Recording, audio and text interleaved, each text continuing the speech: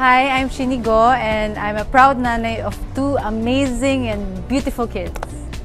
The most valuable lesson that I learned from my mom is her being a single mom too has made me realize how resilient and powerful your kids can be parang part of your life.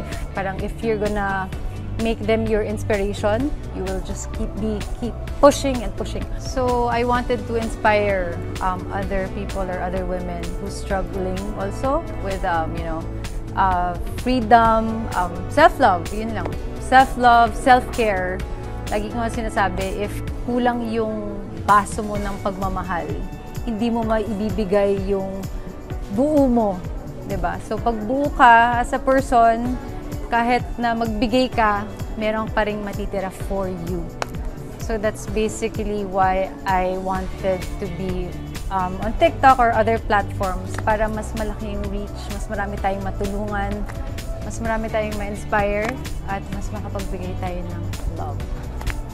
My greatest challenge being a nanay is, alam mo yun, I don't know what the future holds for my children, you know, but I'm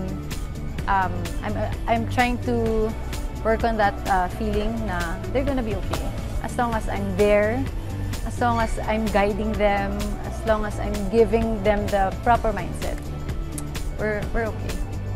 The best advice that I could give all the moms out there, whatever you are in right now, this too shall pass. Just keep praying, have faith, and one day you will be living the life that you prayed for. Hi, I'm Chinie Go. From one proud nanay to another, happy Mother's Day.